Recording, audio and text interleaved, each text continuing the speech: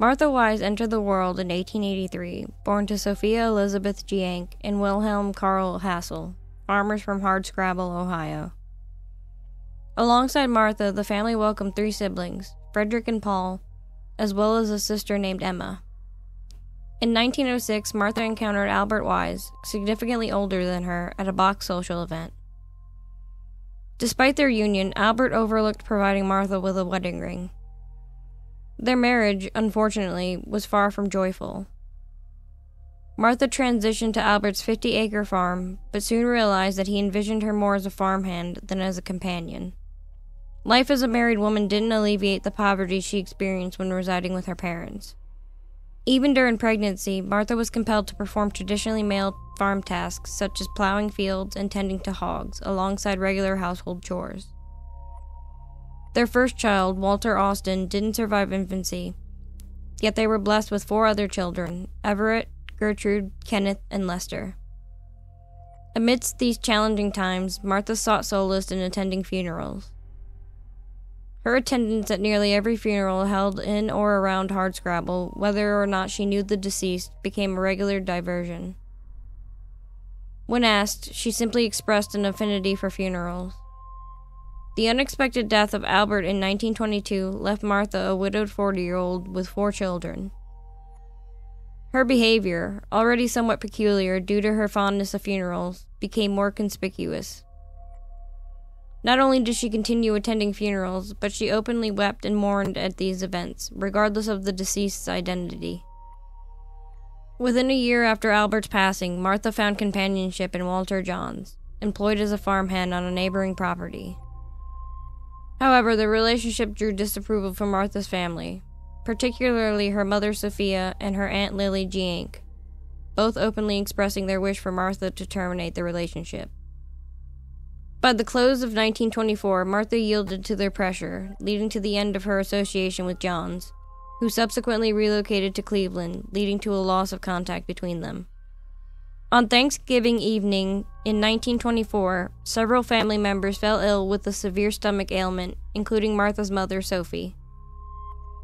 While most recovered swiftly, Sophie's condition deteriorated, resulting in her passing on December 13, 1924. The onset of the new year brought further illness. Lily Giank, her spouse Fred, and multiple of their children began experiencing similar stomach pains to Sophie's before her demise. Numerous family members were hospitalized, and tragically, both Lily and Fred succumbed by February 1925. In total, 17 relatives suffered from similar symptoms during the fall and winter of 1924 and 1925. Additionally, 4 of the Giank children were left partially paralyzed by the unknown ailment. Following the Gianks' deaths, authorities initiated an inquiry into the series of fatalities. County Sheriff Fred Rochon led the investigation and unearthed evidence suggesting Martha's involvement. Records from a local drugstore revealed Martha's purchases of substantial amounts of arsenic. Subsequent autopsy results on Lily verified the presence of arsenic in her digestive system. When summoned for interrogation by the sheriff, Martha initially asserted that she had procured the arsenic to eradicate rats. However, she eventually admitted to using it to poison her family members by lacing water buckets and coffee pots with the deadly substance they consumed. Despite admitting to the crime, Martha entered a plea of not guilty to the charge of murdering Lily during her appearance in front of the grand jury on March 23, 1925. During her testimony, Martha revealed an irresistible attraction to attend funerals, and confessed that when there were insufficient funerals in the community, she felt compelled to create them by resorting to killings. Subsequently, Martha was indicted on a first-degree murder charge on April 7, 1925. The murder trial commenced on May 4, 1925, with Joseph Pritchard serving as Martha's defense counsel, while Joseph Seymour prosecuted the case. The defense contended that Martha was criminally insane and suggested her former lover, Walter Johns, had instructed her to carry out the murders.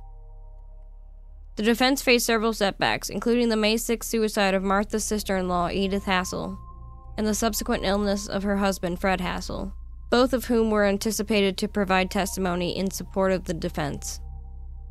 Additionally, a man named Frank Metzger recanted his testimony, stating under cross-examination by the prosecution that he had been asked by the defense to lie about Martha's mental state. Martha chose to take the stand in her defense. Testimonies against her were given by family members, including her son Lester and 3 of the Jianks' children. Following just 1 hour of jury deliberation, Martha was found guilty of first-degree murder. The jury appealed for leniency in sentencing. Consequently, the judge sentenced Martha to life imprisonment, stipulating that she could only be released through executive clemency. In 1962, due to Martha's exemplary conduct behind bars, Governor Michael DeSalle reduced her sentence to second-degree murder, leading to her parole at the age of 79. Unfortunately, Martha's surviving family members declined to offer her a place to stay, and several elderly care facilities also turned down her residency request. As a result, within 3 days of her release, Martha returned to prison as she had nowhere else to go. Her parole was revoked, along with the commutation of her sentence. Martha continued to remain incarcerated and passed away in prison on June 28, 1971. Thanks for watching. If you enjoyed this video, please consider subscribing by clicking the red subscribe button below. And don't forget to ring that notification bell so you never miss an update. Your support means the world to us. Please give this video a thumbs up if you liked it. Thanks again for watching, and we'll see you in the next video.